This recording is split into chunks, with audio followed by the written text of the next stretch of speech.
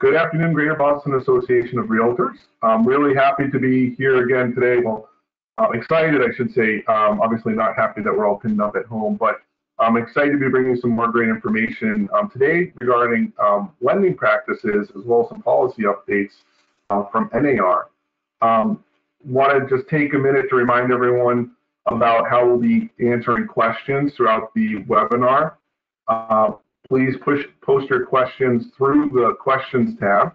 I will be reading them off to the panelists who we're really excited to have today.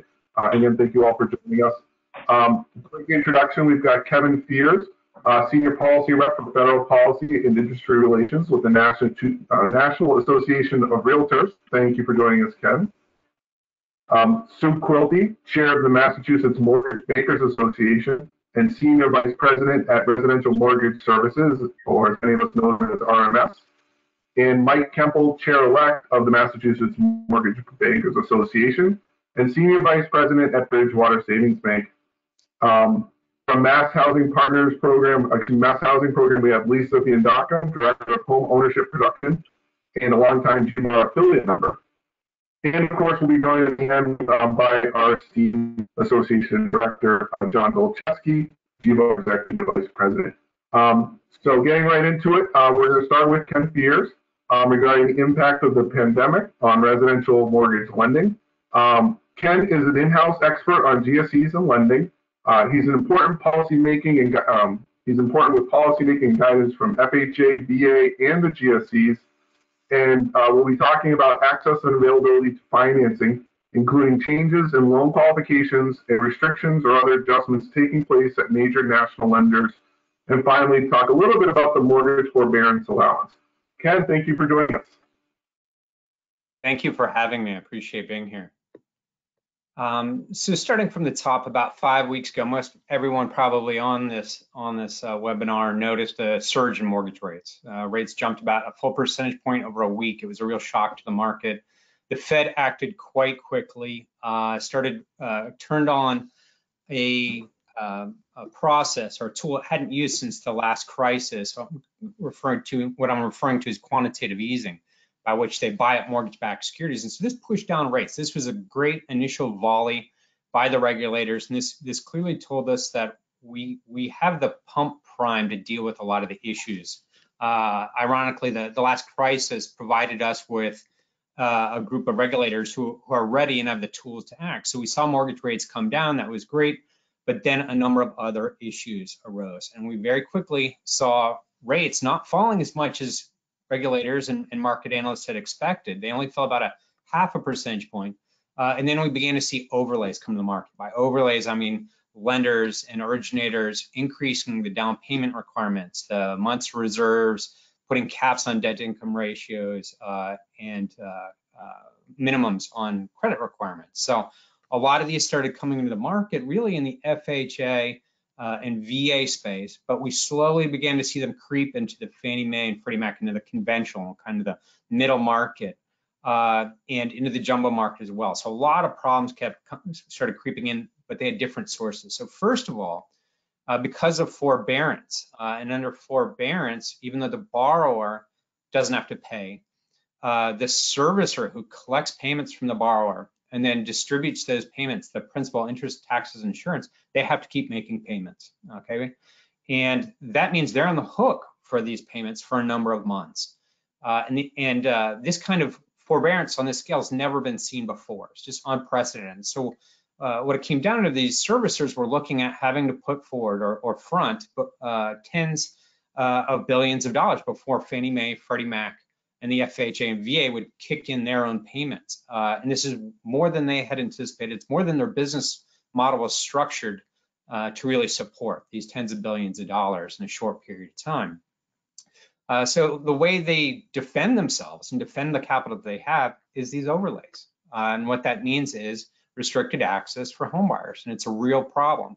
Now, that wasn't the only issue. Another issue arose where lenders who had just funded a loan but hadn't sold that loan to an investor, whether it's Fannie Mae, Freddie Mac, or a private investor who's going to make their own mortgage-backed securities, the loans would go into forbearance before they were sold.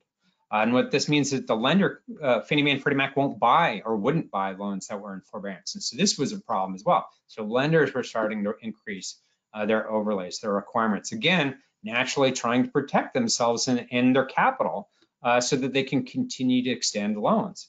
So we had both of these issues happening at the same time. Just this past week, the FHFA announced that it was going to allow Fannie and Freddie to relax these requirements so that they can actually purchase loans that are in forbearance. But at the same time, they presented a solution. They created a problem in that to do it, Fannie Mae and Freddie would charge very significant fees, 5% of the loan balance. So if it's $100,000, $5,000, the lenders would get charged.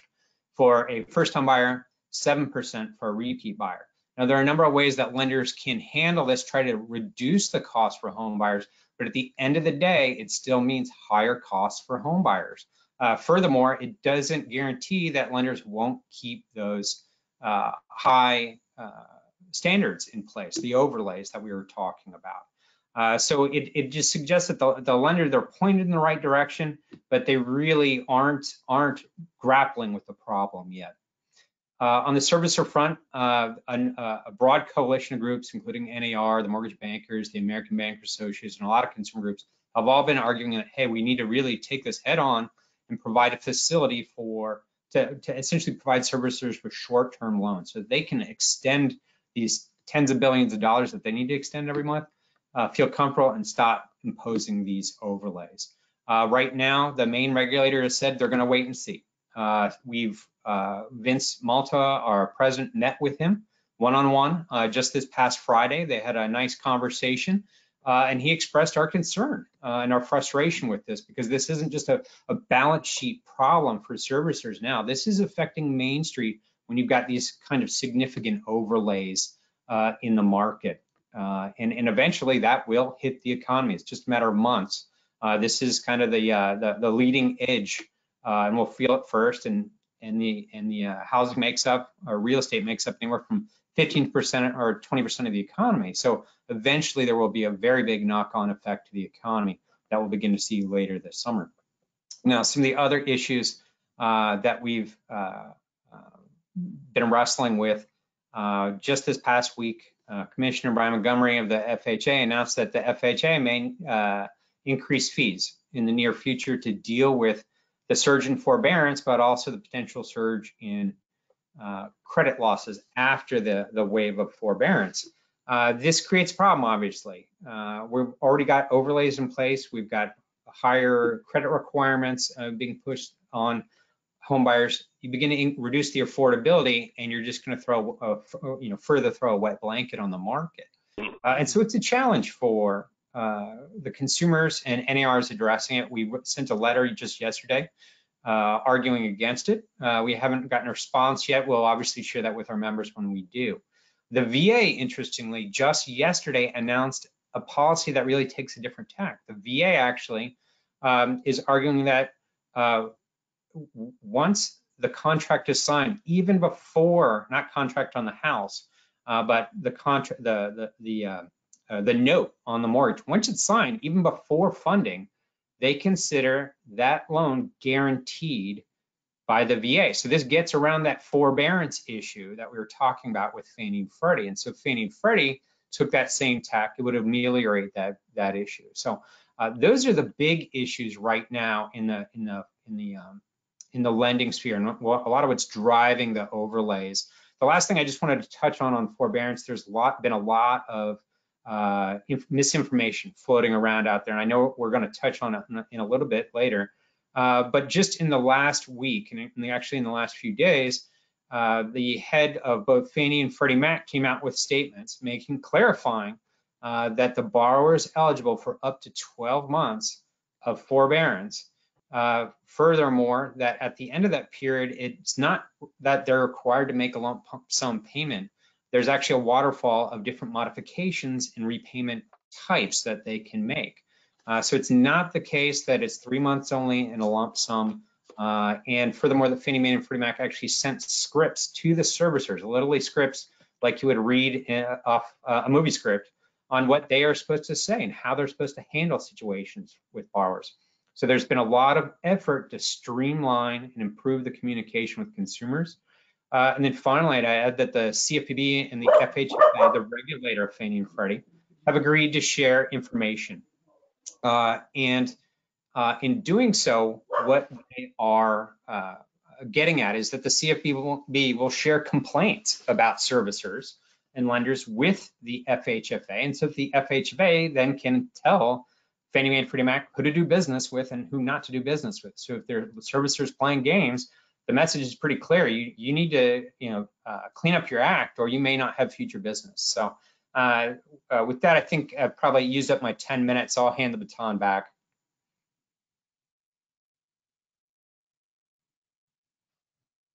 All right, thank you very much. That was great information. I don't see questions coming in. Just a reminder, I'm not sure if that's on our end or on if there's no questions being asked yet, but please make sure you're putting questions in the question box, not the chat box, so that Elise can forward those to me. You mentioned regarding the scripts, Ken, regarding forbearance. Any advice for agents or that they can share with their consumers or themselves regarding forbearance if they find themselves with a mortgage who may not be following those scripts, if you will? Okay, good question. CFPB has an open line. Well, first of all, before you even go there, those scripts are publicly available. They are published on the Fannie Mae and Freddie Mac website. NAR, we have an FAQ document that are frequently asked questions, and we actually link to those scripts, and we link to the Fannie Mae and Freddie Mac guidance. So first thing I would do is just take that guidance, make sure that the servicer is aware of it. They definitely should be aware of it, but in case they're not, an informed consumer can bring a lot of weight. If that doesn't work, then you can start going up the chain and making complaints to the CFPB or directly to Fannie Mae and Freddie Mac. But before you begin any of that, you need to make sure that your loan is actually federally backed. And on Fannie Mae and Freddie Mac's websites, they have links where you can search to make sure and verify that they are backing your loan. So that's if you're having issues, that's where I would start. And I think that's great advice. Something I've heard a lot is direct some of these people to the NAR website. So much information is there that they can use and refer to. That's great. Thank you very much. And if we get any more questions, hopefully you'll be able to stay on with us. Absolutely. And we might circle back. But thank you again for your time today. All right, hopefully you guys can hear me. My internet connection isn't that bad. So next, we're going to move on to a local view of mortgage lending in the era of COVID. Again, reintroducing Sue Quilty, Chair of the Massachusetts Mortgage Bankers Association and RMS Lending, Senior Vice President of RMS Lending, and Mike Kemple, Chair-elect of the Massachusetts Mortgage Bankers Association and Senior Vice President of Bridgewater Savings Bank. They will be talking about changes in mortgage access and availability in the Massachusetts marketplace, processing time for loans during this pandemic, and how things are being handled and implications of new rural online notarization that passed on Beacon Hill. Thank you very much for joining us today. Can you hear us? Yes, Jason, thank you. Thanks for the opportunity for us to speak with the greater Boston Real Estate Board and GBAR community. Hoping that everyone out there is healthy, and we're thankful that we are doing essential services in the Commonwealth right now. So great to be with you. I guess I'll start with Ken took us down the path of some of the negative things that are happening right now that we're hoping will not have long-term effects on the market, but some of the actual good things that have happened. As I'm not going to say that it's business as usual right now, but it is certainly not business as usual. But the lending community, lenders that are members of the Mass Mortgage Bankers Association here in the state, are accepting applications, processing, underwriting loans moving to closing. We're meeting contingency and closing dates. The important shift in the last 5-6 weeks has been the move to primarily remote work. Our employees are working primarily from home, and while that transition was a bit jarring all of a sudden 5 or 6 weeks ago, our folks have responded very well. Lenders in the community have responded very well. So I think one of the things that has been a challenge, but lenders and our staff have responded to, is the ability to step up and do work remotely in many cases a higher level of productivity than what we had in the offices before. But things are being done securely, remotely, safely, productively. You know, we have spent the last few years making the mortgage process a fully electronic from start to finish process. So applications can be taken by phone or online. Documents can be exchanged securely. Disclosures can be received electronically and e-signed. And right before Ken talked about the drop in rates, right before the surge, we saw the lowest mortgage rates on record in the Freddie Mac survey, and we were right at the time that we moved to stay at home to this transition to remote work. Lenders were experiencing record volumes with new refinance business. And, you know, again, things have worked well because we were prepared, and most of us doing the electronic process, you know, to a certain degree, but this has really forced all of us to do it completely, and it's worked out. And things that we worried about 5 or 6 weeks ago here locally, like the inability to do smoke detector inspections, whether or not we were going to be able to record mortgages with registries shut down, those things seem like such distant problems today compared with where we were just a few weeks ago. And all along the process now, application processing, underwriting, the appraisal piece, the relief with appraisal flexibility from Fannie Mae and Freddie Mac has been not so much a benefit with refinances, where we still wrestle with the need to do interior inspections on most transactions, but on purchase money loans, the ability to do desktop and exterior-only appraisals with no interior inspection required has been extraordinarily beneficial, and allowed our appraisal community, which is very reluctant right now to engage with the public, to do what they need to do and get purchase money loans closed. So we've seen, you know, on the appraisal flexibility side, and with the transition to remote work happening successfully throughout the industry, some good things happen here, even though we're still in a pandemic. Mike, I just want to add, you know, along the lines of positive things that we've experienced, especially in Massachusetts, never before has it been as important to us as an industry to have associations that are active and proactive, especially in this environment. And the fact that we have such a well-established network between all of the critical players in our industry has really saved this business. I mean, RMS does business in different states. It's not going as well in other states. You know, Pennsylvania, really, really difficult political environment right now, and they don't have as many advocates for the industry. So I've been just, of course, incredibly humbled by what all of the different partnerships have been able to achieve together. I mean, look at the relief we've had in the Commonwealth. It's been really amazing. And so that I'm extremely grateful for all of that network that's taken many years to build in the state, because it really has helped us out during this time of crisis. And, you know, just Mike, with you, we are very fortunate that the lender piece of it, we transitioned into remote working seamlessly and having, or helping to kind of get the volume through. It's been innovative, proactive. It's been everybody working together to find the best solution to keep realtors, attorneys, lenders, borrowers, sellers safe through all of this. So it's been a real pleasure to work with everybody in Mass, especially the association. We can transition to things that aren't working very well if you'd like. Things that we've had to do as lenders.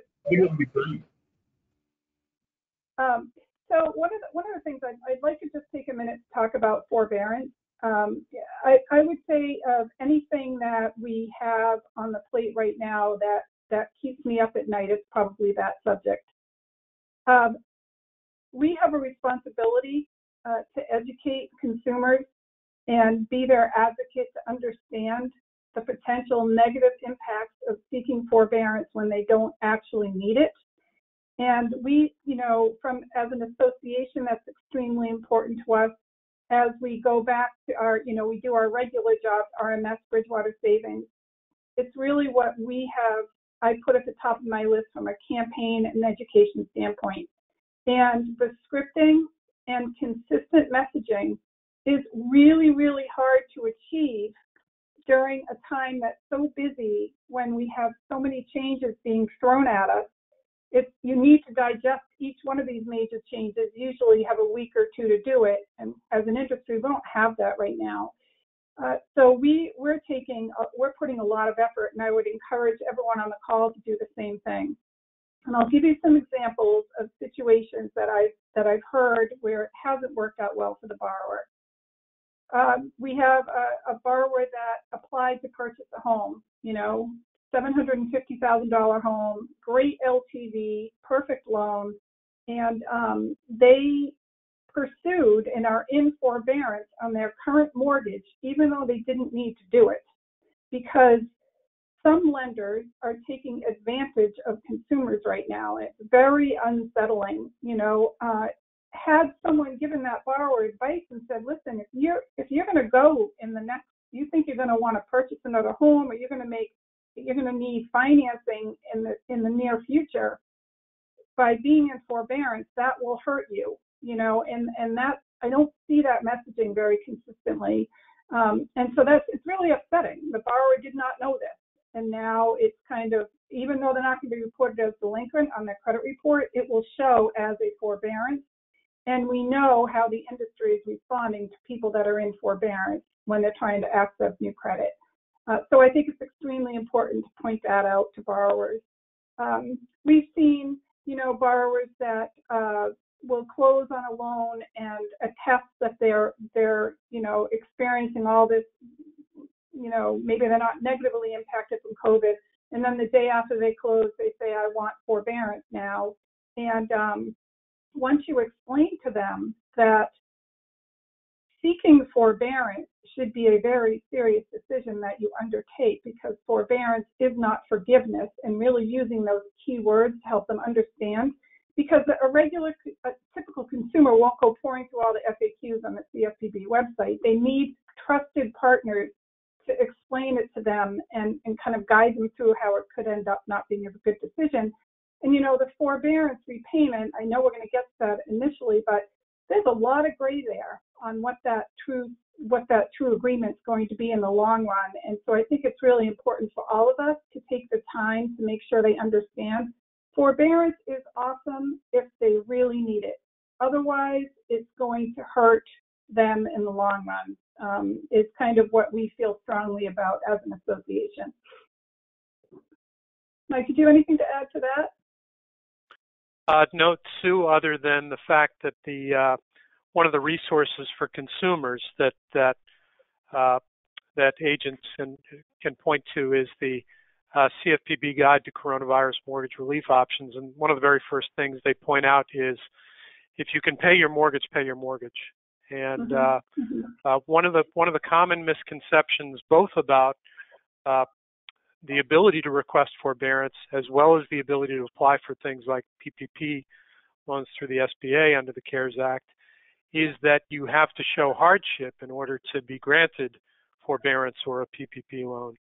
And that is not true. You do not need to evidence or show hardship in order to request or be granted forbearance on a mortgage. So the best advice we can give consumers is, if you can pay your mortgage, pay your mortgage. And we have, we've seen all of these attestations that investors are requiring, and they're really important from a borrower education standpoint about what forbearance is and how it potentially could negatively impact credit, even though that's not the intent. And so I think we all are using something like that, but I would really encourage it if you aren't.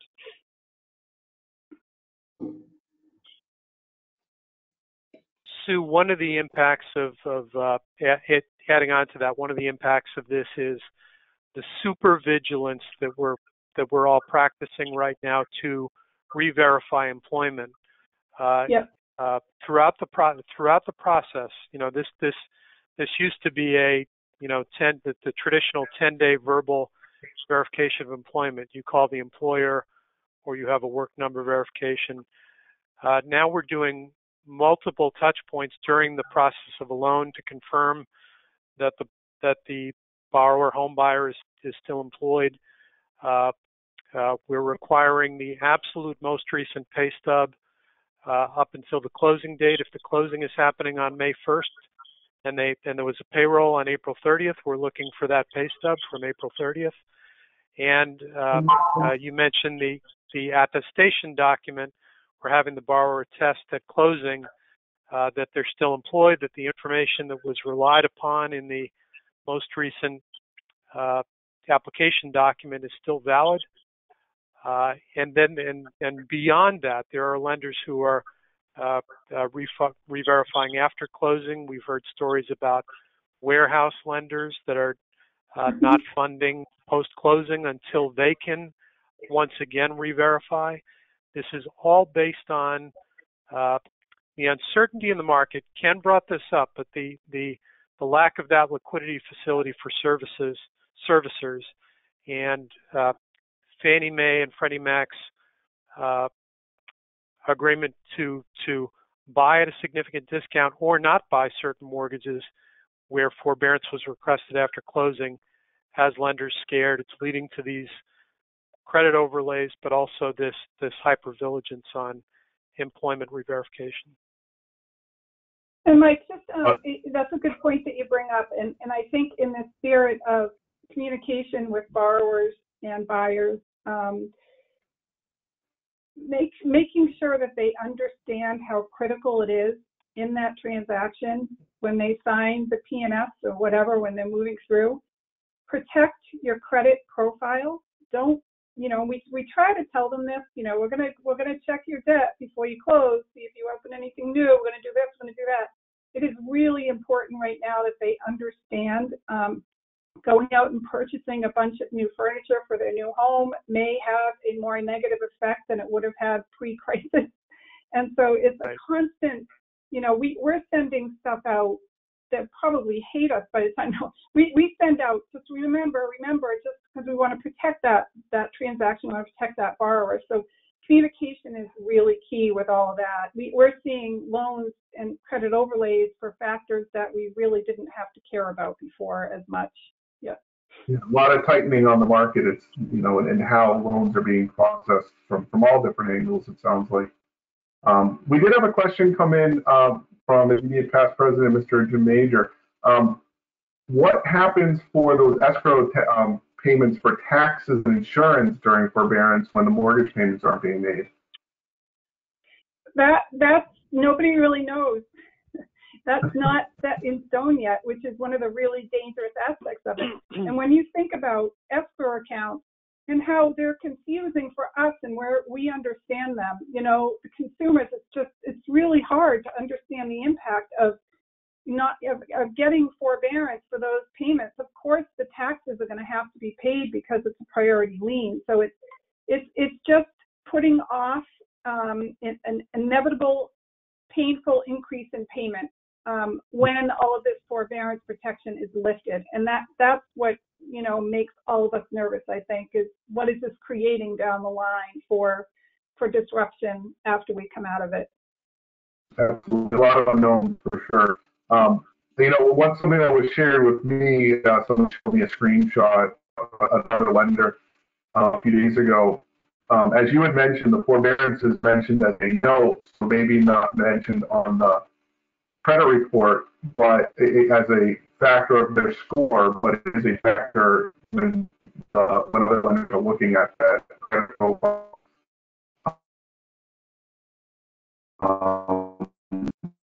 We'll see where that plays out, of course, moving forward. But this is a lot of great information. Anything else to kind of close up with for us?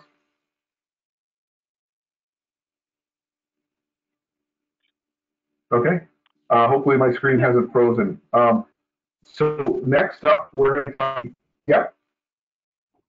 All right. So thank you very much both for your time and sharing those insights with us.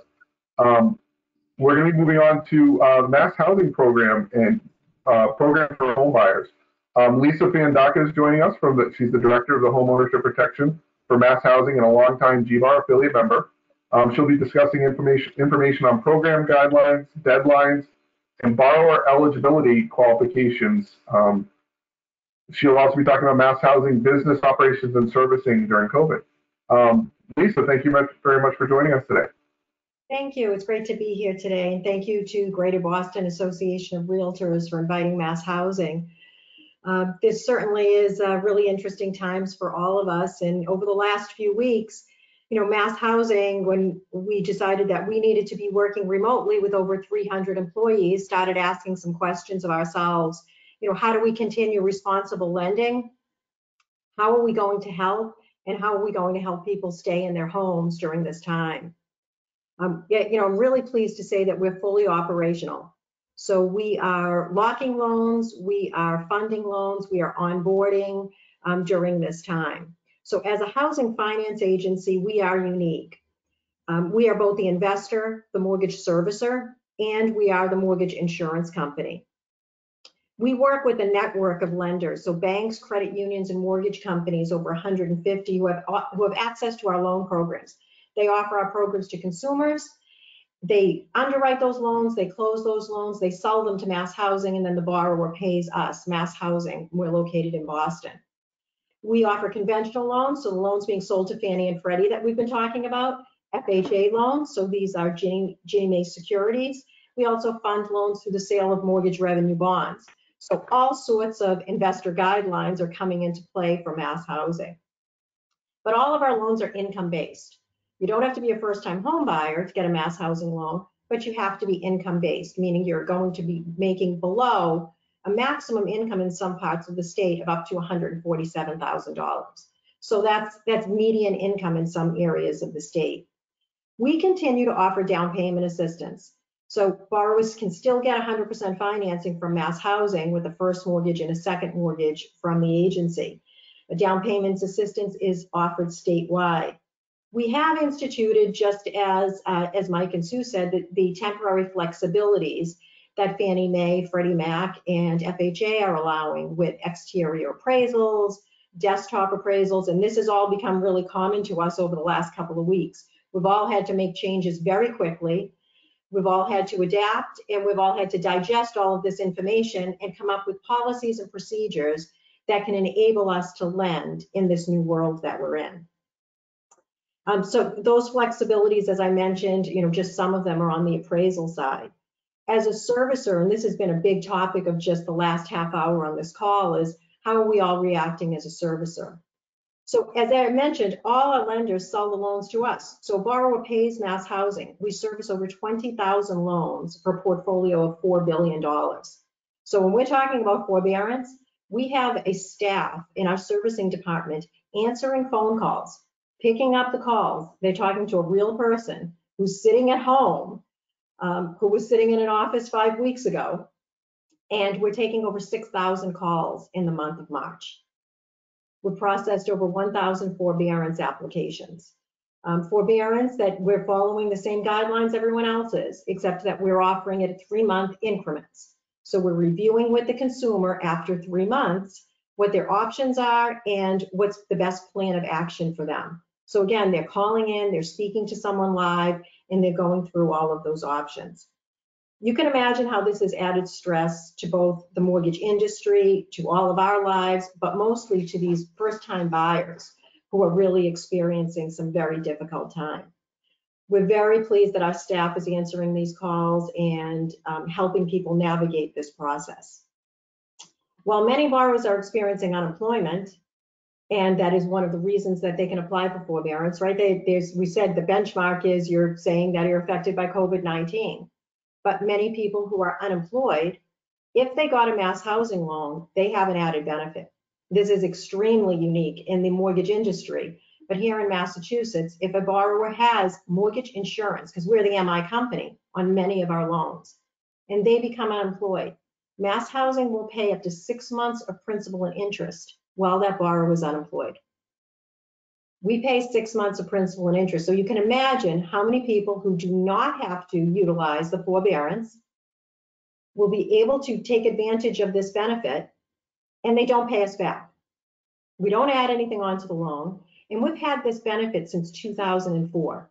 We've paid over $5 million in claims to keep people in homes.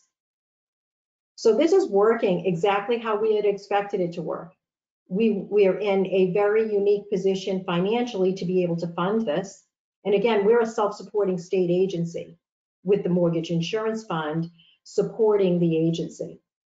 So being able to help borrowers stay in their homes, we know we're going to be paying record claims. What those will look like, we'll have those numbers at the end of April. They have to be receiving their unemployment benefit for at least 3 weeks to file a claim. But as I started this and saying, we wanted to help borrowers, we wanted to know what can we do? What do we do to help people stay in homes? So one of the things is we took a look at what the guidelines were to pay these claims. And one of them was that you had to have your mortgage with us for 6 months, making on-time payments before you could utilize this benefit. Another one was if you had had a mortgage with our mortgage insurance and it was past 10 years, you no longer had this benefit because most people would typically be experiencing unemployment and need some assistance during a shorter period of time when they first got their mortgage, or so we thought when we first came up with MI Plus in 2004. So we went back and said, how are we going to help people? So we have waived the requirement that they have to have their mortgage with us for 6 months. And also for borrowers who have had mortgage insurance, have been paying those premiums, we've extended it beyond the 10 years. And that's something that we're really pleased to be able to do. We remain really committed to keeping people in their homes. We want to remember to think about the lessons that we're learning now and how we're going to apply them in the future. Maybe developing the best practices of how we're all operating remotely and how we can still do our jobs. With our mortgage insurance fund, we're realizing that we're going to be able to help people not necessarily take forbearance in day one when they may need it, but to be able to utilize this MI Plus benefit. This benefit is on the loans that Mass Housing has purchased, and we also have many portfolio lenders, so banks or credit unions who offered their own first-time buyer products, and they insured those loans with Mass Housing. So as the MI company, their borrowers who are sitting in their portfolio that they're collecting payments on could also access this unemployment benefit as well. So that's a little bit about what's going on here at Mass Housing. So I really appreciate this opportunity to share this with the Greater Boston Association members. Thank you. And what a great program you guys have run over the years. I know just so many people have had that opportunity to become home buyers because of the work that you all have done through the various programs that you offer, and especially for first generation and first time home buyers. Thank you for what you do at Mass Housing. Thank you. We couldn't do it without all of the membership and all of our lending partners. So thank you. Yeah, definitely. You guys run one heck of a collaborative effort. Just pausing a minute to see if there's any other questions that might be coming in for you regarding Mass Housing Partnership. Okay. All right, so finishing up, and if you do have any questions, thank you to all the panelists that have been on today. Sue, Mike, Lisa, and Ken. It's really been a great to have you here to update our membership. I think you got so many people thinking that they're not quite sure what to ask because there's so many moving parts here. Definitely we need your help to get through all this stuff. So thank you. And moving on to John Dolczewski, our GBAR Executive Vice President. He will be updating us on some financial assistance programs for realtors and GBAR member programming and resources, as talking about the SBA PPP and the EIDL loan programs, discussing our new member benefit virtual tour and showings, our coronavirus microsite, and GBAR live webinars, as well as a legal resource update regarding the MAR legal hotline. John, thanks for joining us today. Yeah, thanks, Jason. That's a lot. Do you want to handle that? I'm just no. No. Yeah. So first off, I'm excited to announce that at yesterday's Board of Directors meeting, the association leadership approved a new member discount program with iSpy 360, which is a virtual tour and showings platform. So we're excited to be rolling this out probably by early May. We just got to put the ink onto the paperwork, but this will allow members to take advantage of the iSpy 360 platform for floor plans and virtual tours. You'll have the ability to get that for a very reduced rate of $20 per month. And then there is a minimum charge of $15 per tour, essentially, for uploading of the photos and putting that into a video format. But watch for communications from the association as well as information on our website in the coming week or so, and you'll be able to learn more, but we'll be communicating directly with you regarding that. Just with regard to this particular program, certainly the GBAR Live webinars, I think this is our third one, and we're going to continue these throughout the month of May. Same bat time, same bat channel, essentially. So Tuesdays at 2:30.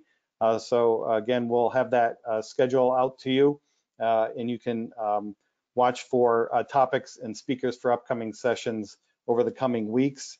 Our coronavirus website page, hopefully you all are familiar with that, but that has been up since mid-March, and you can access it through the resources tab on our homepage at gbar.org. It's also linked right in the carousel on the top of the homepage, and that's got a tremendous amount of information.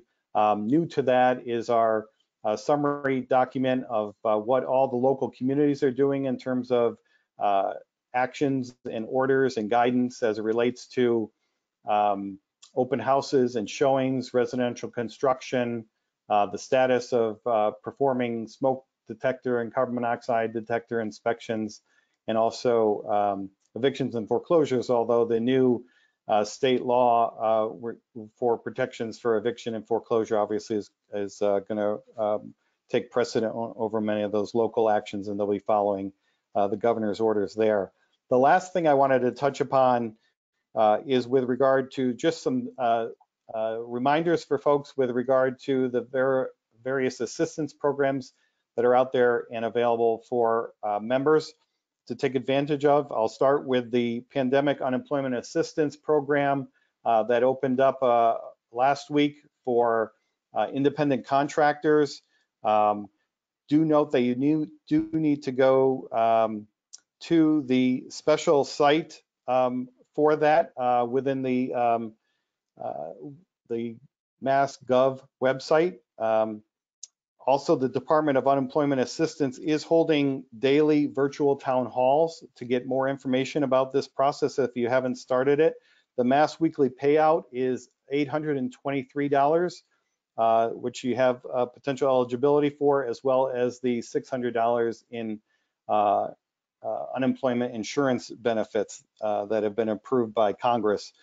It is retroactive to January 27th of this year.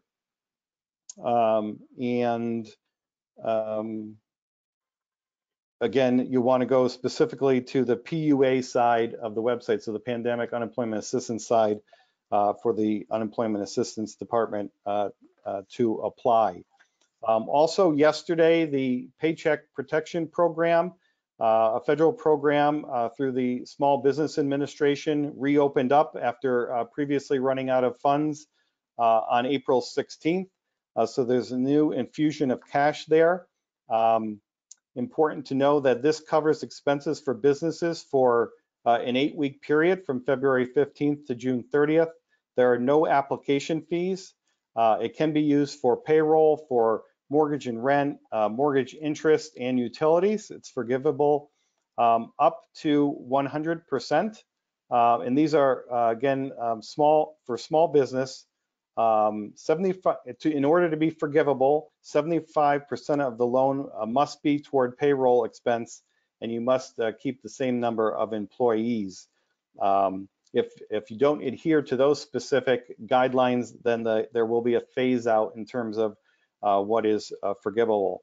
In terms of independent contractors, eligible as well, and have the ability to have up to an amount equal to 8 weeks of the 8-week share of their 2019 net profit forgiven. Notably, any unforgiven loan amount under the PPP is now counted as taxable income. There also are the economic injury disaster loan and advance grant programs that we want to remind you about. This program also ran out of funding, but there are advance grants of up to $10,000 that small businesses are eligible for. And notably, under provisions that were enacted as of April 10th because of the strong demand for this particular program, that grant amount is now based on the number of employees, $1,000 per employee, capped at $10,000. The loan portion of the program, which has been the existing part of this particular financial assistance, the grant program was introduced as new under the CARES Act, but the loan portion provides up to an additional $15,000 in loans that are available. And again, this can be based on your number of employees to get you to the additional amount, or it can simply be used for other eligible purposes for small business. But this would be open to independent contractors, sole proprietors, and businesses with 500 or fewer employees. So NAR has a tremendous amount of information regarding all of these programs that you can find at nar.realtor/coronavirus. And I encourage you to go there for the FAQ that they have posted regarding these specific financial assistance programs. I'd also just mention that there's a very well-informed NAR staff person by the name of Erin Stackley, who appeared on one of our earlier webinars. And so you can also reach out to Erin to get questions answered. And her email address is estackley, so that's ESTACKLEY @nar.realtor. And with that, Jason, I'm going to toss it back to you. Awesome. Thank you, John. A lot of work being done by staff. A couple of questions or really comments that came in. What I say specific to PUA, the question is $823 the guaranteed amount, or is it the maximum amount? And I'm not sure. Are you comfortable speaking to that, John? I am not. Okay. But I believe that's the maximum amount.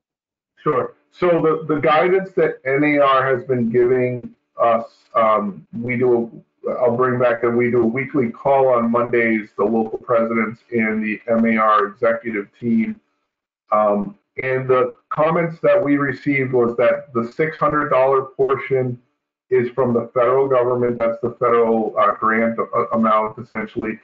And the $223 that's being offered is actually the minimum amount being offered for PUA. There may be an adjustment later.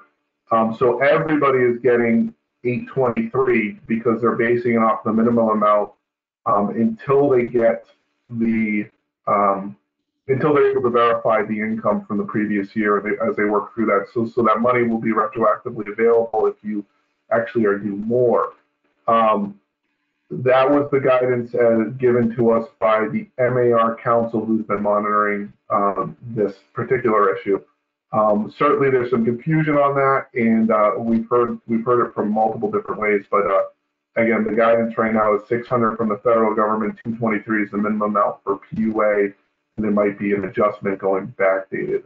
And I do see some comments coming in about that. Again, we don't have better answers for you at this time. And I think there's a lot of confusion on that particular issue. Again, I do want to thank our panelists for joining us today. We've had a lot of great information from them. Want to keep those relationships open and remember, keep those relationships open and make sure that people know that they have these resources available to them as affiliate members from the different banking associations. From RMS, from Bridgewater Savings, and from Mass Housing Partnership. So really want to thank them for joining us. And a last thing to point out to everyone, make sure they've seen the posts and are aware of.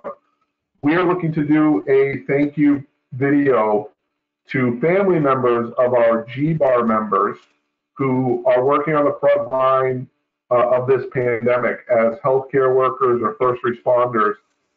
We are asking those people, those members, to submit photos of those family members with a little bit of information about those family members to communications, that's communications with an S, at gbreb.com. You can find a post for more information on the GBAR website, as well as on the GBAR Facebook page, Greater Boston Association of Realtors on Facebook. You should have received an email on Friday about this. So please, we've had a handful of submissions, and we want to encourage as many as possible. We know there's a lot of family members of our members who are on the front line, and we want to be able to do something to offer a tribute and a thank you to them. So again, thank you everyone for joining us. Looking forward to speaking with you next week. And we will be getting more information about next week's program. Any final comments from our panelists? If you have anything else you'd like to contribute, we've got 5 minutes left, or we can all grab a coffee before our next meeting. I'll make one comment to everybody. My advice to realtors would be diligent with the accuracy of any pre-qualifications and pre-approvals you have in the pipeline, and just make sure that you stay on top of those, because they might need to be updated if it's a marginal borrower. Yeah, really important. Keep those pre-quals up to date. Don't go in a few days old at this point. Things change fast in this world. Thank you for that update. All right, guys. Jason, yeah. The one piece of news that we didn't get to was the governor's signature on the remote notarization bill yesterday, and that's really good news. That represents a lot of work that this organization, both GBAR and the Mass MBA, have done to get that through as emergency legislation. The two things I want to make sure everybody is aware of about that is it is not the remote online notarization, the e-sign, DocuSign that some states are practicing. This is a multiple video recording witness of the borrower's signature for the attorney notary. It's a little complicated, and it will require that the individual attorneys, the notaries, have equipment, the ability to record, the ability to retain the recordings for 10 years is the law. And there's still some work to be done on making sure that each attorney that's ready to do it right now meets the requirements that each lender will have for that activity. So it's great news. It became effective with the law yesterday, but before we can put it in practice, there's some work that needs to be done. So be careful with racing out to say, hey, closings as of yesterday can be done by video. Yeah, I've heard it explained to me, and it is extremely encumbering. It's more encumbering than I think anyone thought we'd be landing on, as far as the ability to do that. So, thank you for that. Hey, Awesome. Jason? Yeah. It's John. I also have one, I guess, final bit of information to pass along with regard to the payment protection program and the economic injury disaster loans. Important to distinguish that the SBA yesterday opened up the application process just for the Paycheck Protection program. EIDL has not been opened up, and that's because there's a concern that funds are going to run out very quickly. So they are only accepting for PPP right now. And the further guidance I would pass along from the National Association of Realtors is that if you have already applied for an EID loan, the SBA is processing the applications in its system on a first come first served basis as they have them now. And again, with respect to the PPP loans, you should check with your SBA lender if you've already submitted and have not yet been approved to see, ensure that your application is still in the queue and that you don't have to reapply. Great. Thank you very much. One more question that's come in is, do you have to pay back the EIDL? The short answer is for the initial grant, it is a grant. If you were to take that further to a loan, then that would be a loan that's repayable. However, keep in mind they changed the terms of the EIDL grant portion to be $1,000 per employee.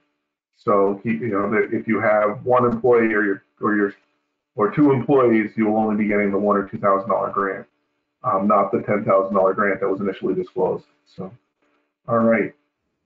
Thank you very much, everyone. Hopefully we covered some great information here. I know we got a lot of great banking update, and we look forward to speaking with you next week. Be safe, everyone, and take care of yourself. And thanks, everybody. Thank you.